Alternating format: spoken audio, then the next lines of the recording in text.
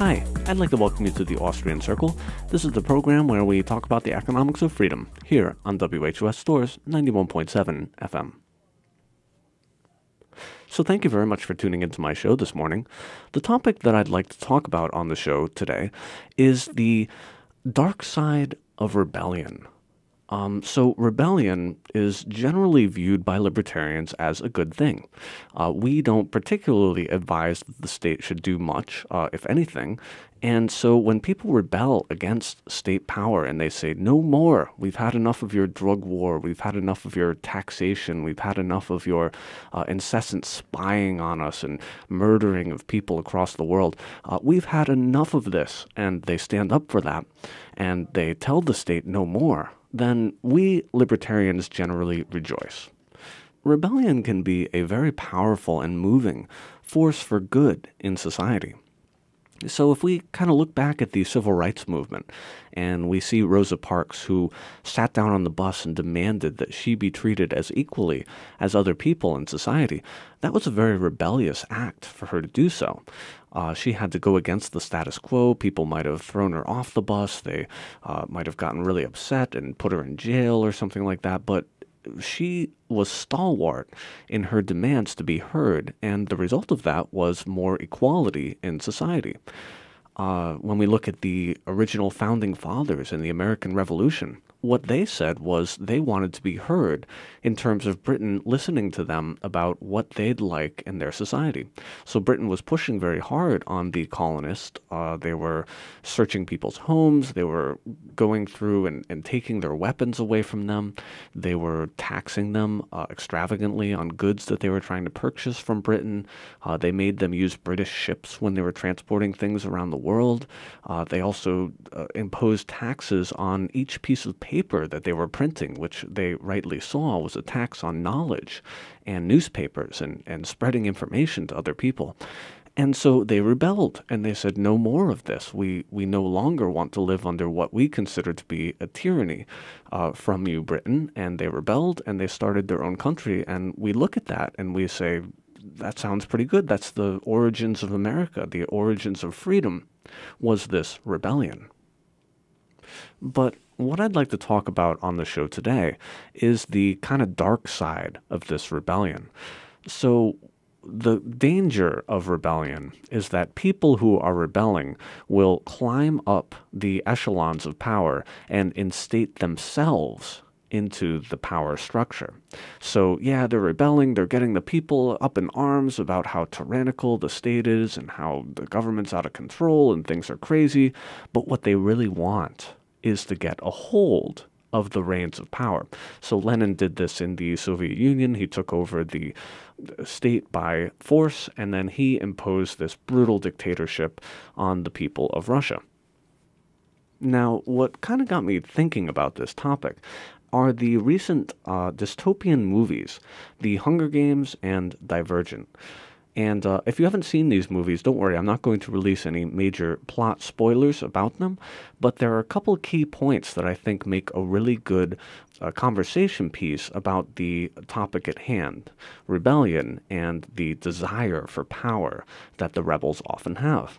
So in Divergent, there's a character called Four, and he's a protagonist in the story, and he realizes that there's an unjustified power coming out of the faction system where the government in place is searching throughout the society, trying to find these people that they call divergents.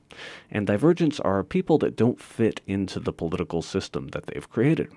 And so they are searching people's houses, they're going door to door, they're invading people's property with, guns drawn at them and things like that. And he realizes that this is not a system that he wants to be a part of. And so he goes to his mother and he says, Mom, what can we do? Can we fight back against this system?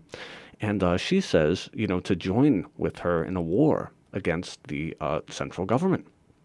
And he sees in her the glint for power, the desire for power. So it's not just about, getting the people involved and overthrowing this tyranny. It's not just about what the government is doing. It's about throwing out the government, but putting a new government where she is in charge.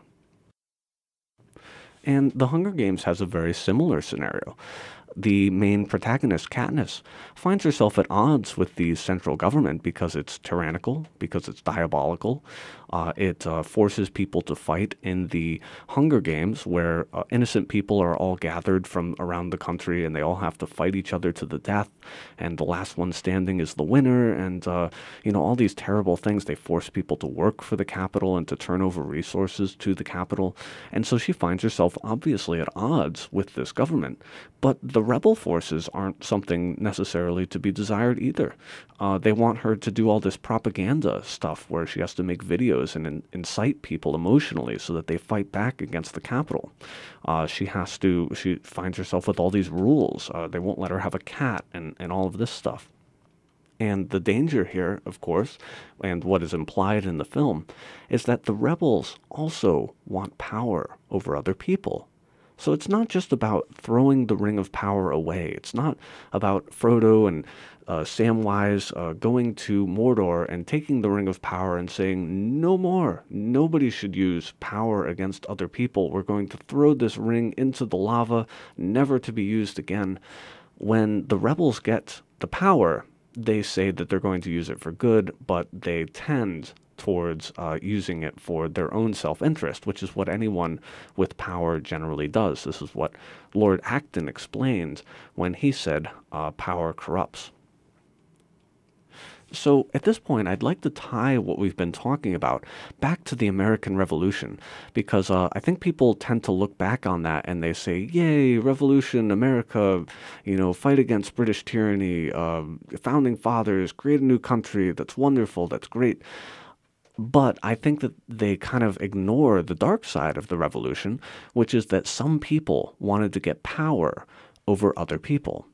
And so I think Thomas D. Lorenzo does a great job of explaining this, and he's going to talk about the founding father of constitutional subversion.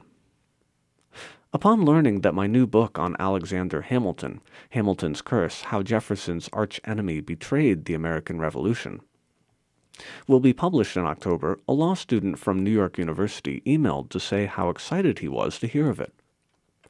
He wrote of how sick and tired he was listening to one of his NYU law professors, Nadine Strozen, constantly invoking Hamilton's judicial philosophy to promote bigger and bigger government day in and day out in class. Being schooled in the classical liberal tradition, this student understood that bigger and bigger government always means less and less individual liberty. Hamilton was indeed the founding father of constitutional subversion through what we now call judicial activism. That's why leftist law professors like Strozen lionize him in their classrooms while barely mentioning opposing viewpoints. Hamilton was the leading advocate of a constitutional convention to, quote, amend the nation's first constitution, the Articles of Confederation. He lobbied for 7 years to have such a convention convened, constantly complaining to George Washington and anyone else who would listen that we need a government of more energy. Patrick Henry opposed Hamilton by sagely pointing out that the Articles of Confederation had created a government powerful enough to raise and equip an army that defeated the British Empire, and that seemed sufficient to him.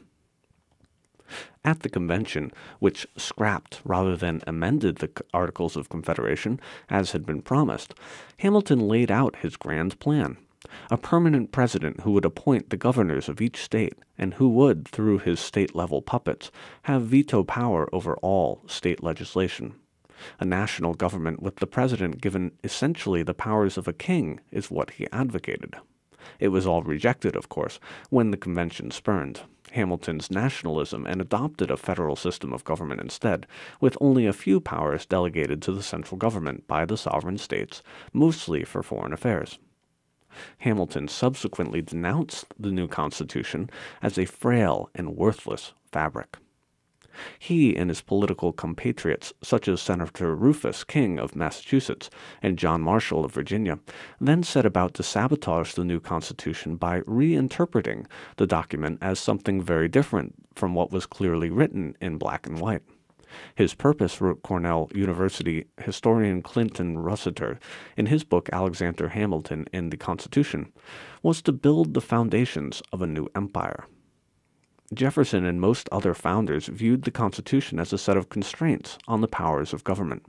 Hamilton thought of it in exactly the opposite way, as a grant of powers rather than a set of limitations, a potential rubber stamp on anything and everything the federal government ever wanted to do.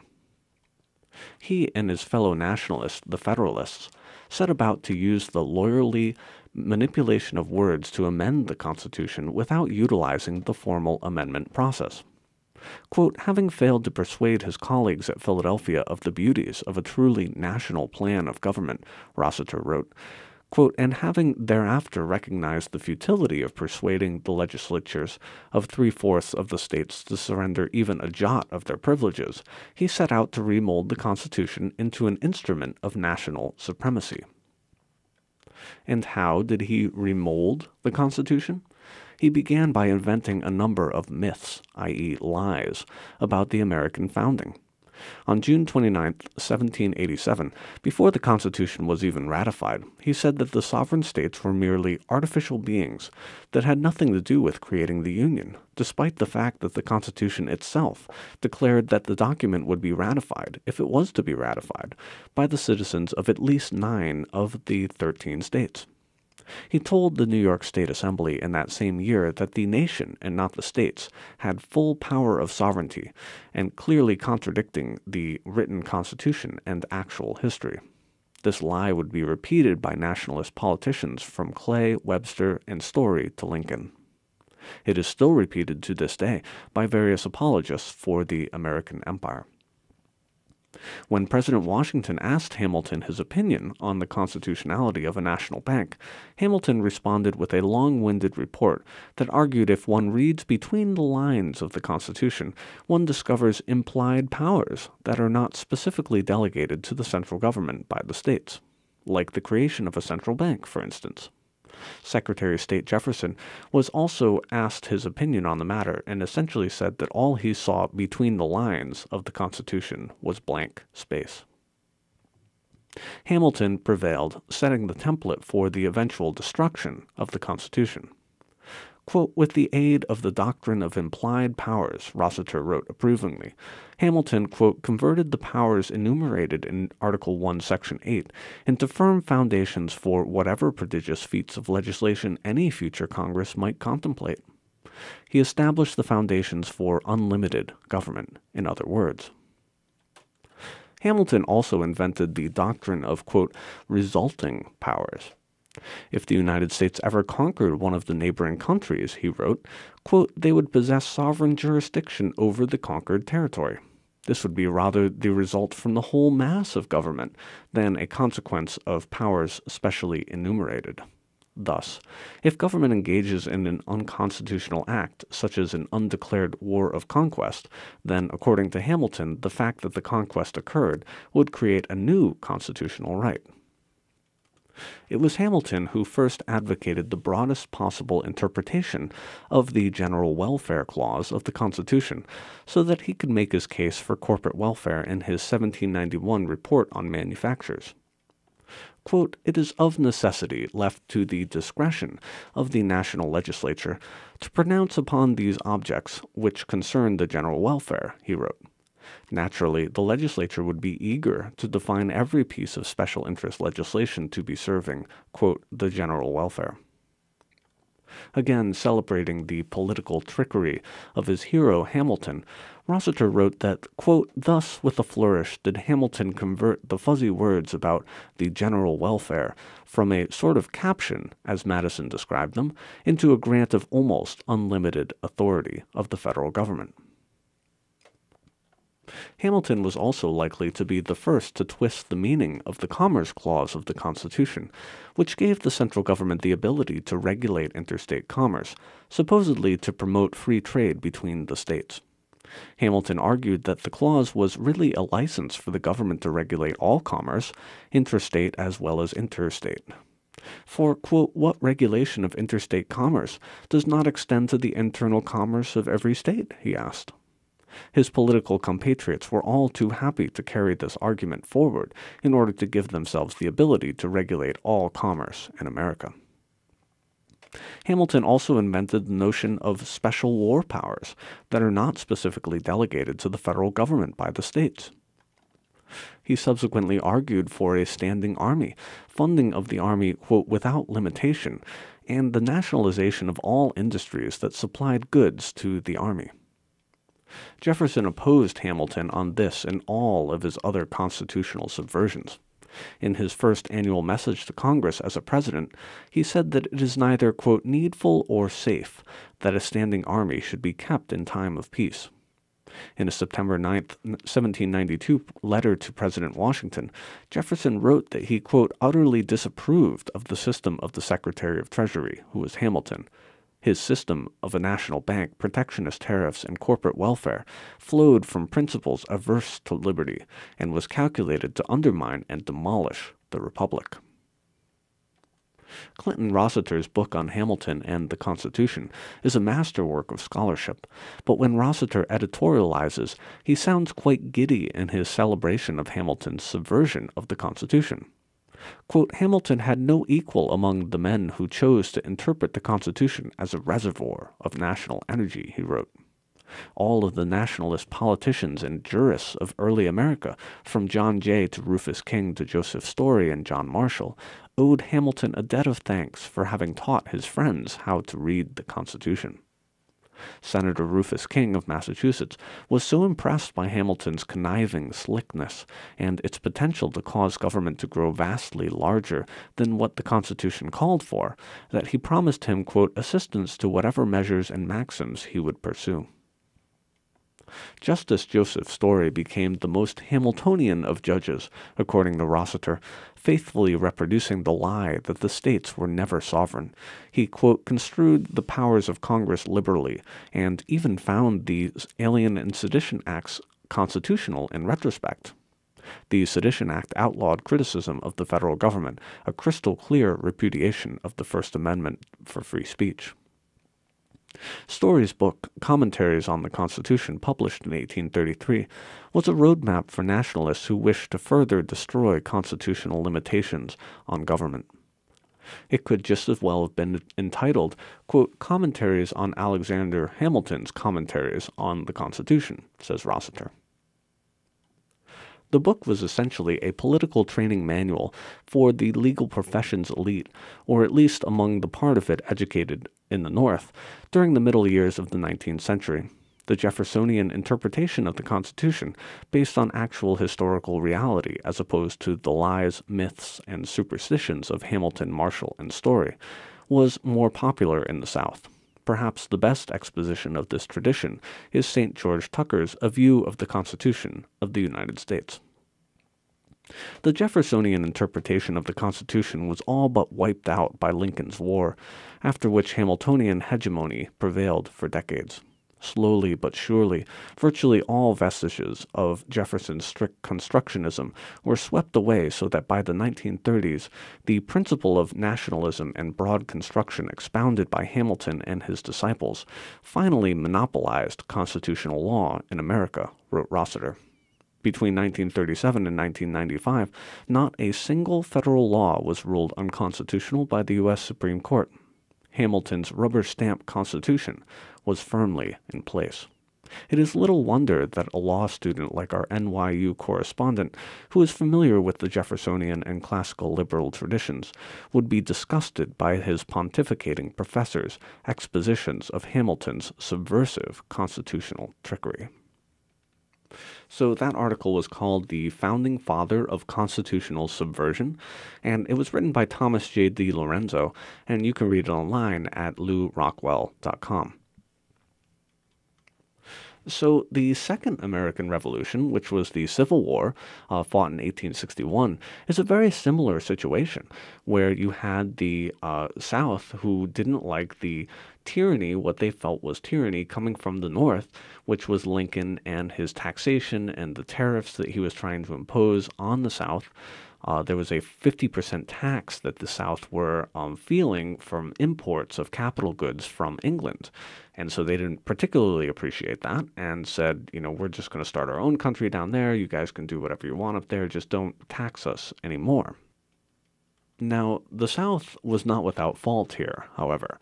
So there was the slavery issue, but Thomas DiLorenzo and Judge Napolitano all argue, and I think correctly, that the slavery issue could have been resolved without any sort of war whatsoever. So all the Lincoln and the North, all they had to do was to not return the slaves back to their masters in the South. So the Fugitive Slave Act required that any slaves that were run away, the police would come and grab them, and they would come and bring them down to the Southern masters, and all they had to do was stop doing that. As soon as the government gave up its subsidization of slavery by going and grabbing slaves and returning them to their masters, slavery would have just died out very, very quickly. And so that would have been a non-issue. But what the South did do is military conscription, so they grabbed people and they'd throw them into the military without asking them for their voluntary cooperation in that military. They were taxing people because, of course, they were a state. So the South is not without any sort of reprimand. However, the North acted completely belligerently, and that is fairly reprehensible. So when I do focus on the Second American Revolution, the Civil War of 1861, I do focus on the North more than the South because their actions were reprehensible, given the plunder and all of the mass murder that they committed against the civilian population in the South. So I'd like to read another article from Thomas DiLorenzo talking a little bit about that time period, and it is called The New Generation of Holocaust Deniers. Quote, "From the military policies of Sherman and Sheridan, there lies but an easy step to the total war of the Nazis, the greatest affront to Western civilization since its founding." Richard M. Weaver, The Southern Essays of Richard M. Weaver. Having lied about secession, states' rights, the origins of the Constitution, Lincoln, and just about everything having to do with the American Civil War for many generations, the Lincoln cult is now hard at work on its biggest lie of all, that General William Sherman's famous march to the sea did not negatively affect Southern civilians or their property.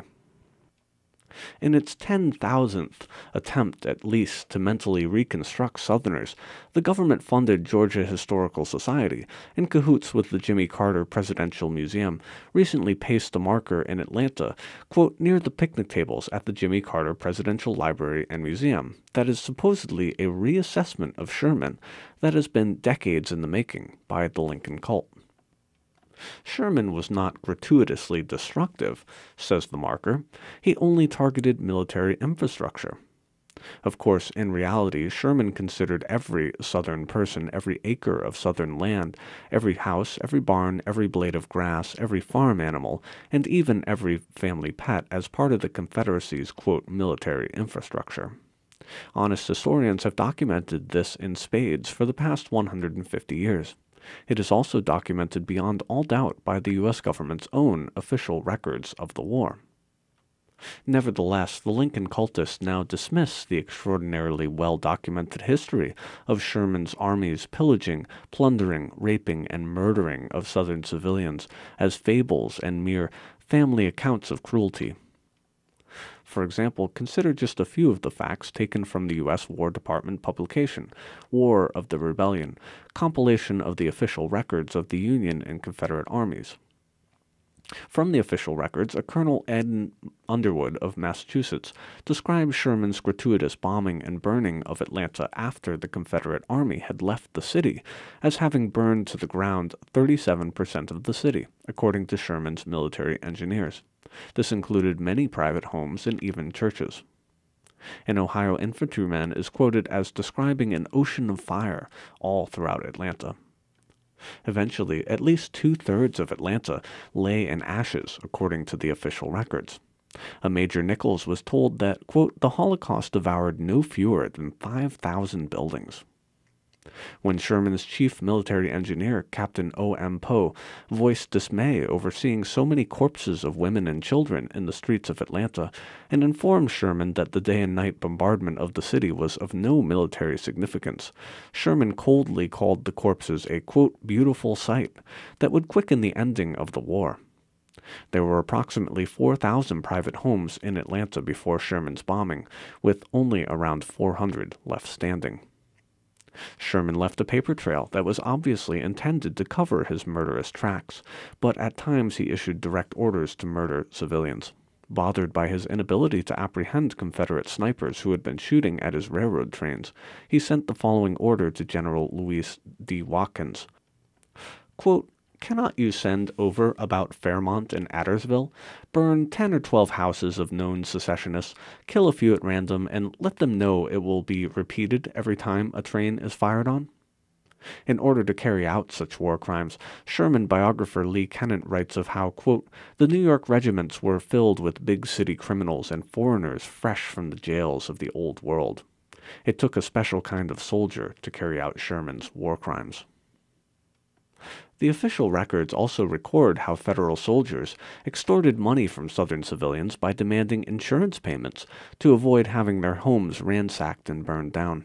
A Major James Austin Connolly is quoted in the following way in response to reports that Southerners were hiding their valuables from thieving U.S. Army soldiers. Quote, "Let them do it if they dare. We'll burn every house, barn, church, and everything else we come to. We'll leave their families homeless without food. Their towns will all be destroyed, and nothing but the most complete desolation will be found in our track." The official records also write of how Northern reporters associated with the Republican Party newspapers often accompanied Sherman's bummers, as they were called, and then entertained the folks up north with tales of their raping, pillaging, plundering, burning, and murdering. One Northern reporter is quoted as saying of Sherman's rampaging looters, quote, "If the spoil were ample, the depredators were satisfied, and went off in peace. If not, everything was destroyed. Hogs were bayoneted to bleed, chickens, geese, and turkeys knocked over and hung in garlands. Cows and calves are shot. The furniture of private homes is smashed to pieces. Music is pounded out of pianos with the ends of muskets." Another federal soldier is quoted as saying, quote, "I rather feel sorry for some of the women who cried and begged so piteously for the soldiers to leave them a little. But nevertheless, extermination of the civilian population is our only means now." When Sherman reached Hardeeville, South Carolina, one of his bummers is quoted in the official records as saying that, quote, "In a few hours a town of half-century's growth is thus leveled to the ground." This even included a church where, quote, "first the pulpit and seats were torn out, many axes were at work." This is undoubtedly an example of what the Lincoln cult means when they refer to military infrastructure. One of Sherman's degradations was known as his War on Dogs. U.S. Army Colonel is quoted in the official records as saying, "We were determined that no dogs should escape. We exterminate all. The dogs were easily killed. All we had to do was bayonet them." By the time Sherman was done with South Carolina, one of his officers boasted in the official records that, quote, "We have burnt one city, the capital, and most of the villages on our route, as well as most barns, outbuildings, and dwelling houses, and every house that escaped fire has been pillaged." This was no family myth, as the Lincoln cult shamelessly claims, but the words of a senior officer in Sherman's army. Sherman's march to the sea was nothing new. He had been waging total war on the civilian population of the South for years. In 1862, he ordered the complete destruction through fire of the town of Randolph, Tennessee, near Memphis. Around that time, Sherman wrote a letter to his wife saying that, quote, "extermination not of soldiers alone, that is the least of the trouble, but the people, in general, was his intention." That article was called "The New Generation of Holocaust Deniers," and it's by Thomas DiLorenzo. You can read it online at LouRockwell.com. And so we talked a little bit about rebellion and the state and history and all sorts of stuff on the show today. I hope that you enjoyed this. This has been an episode of the Austrian Circle. I hope that you'll tune in next week for another episode. Have a great week. Take care.